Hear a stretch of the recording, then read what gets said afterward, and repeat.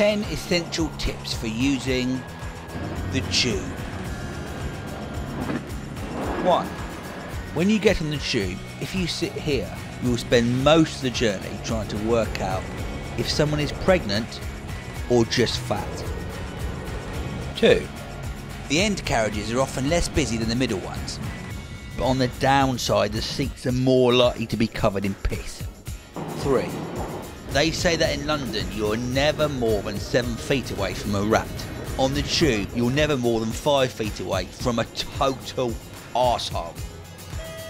4. When you're being crushed by strangers in rush hour, try to remember that although you're not making any money living in London, you are helping to pay off some rich person's buy-to-let mortgage.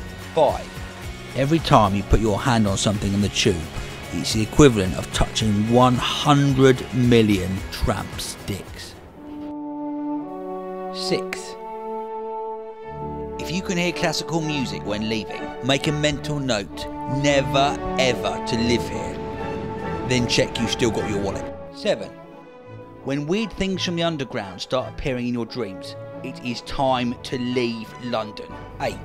If you still stand on the left of an escalator when everyone in the immediate vicinity is on the right, you should be put in a prison cell with a dog who's got rabies.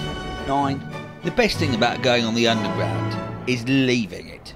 You'll experience the feeling similar to a newborn baby who's just escaped the womb of a chain smoker. 10. Rather than being destroyed, old tube trains are sent to the Isle of Wight, so that when you go there to retire, you can ride the exact same train as you did for your entire working life.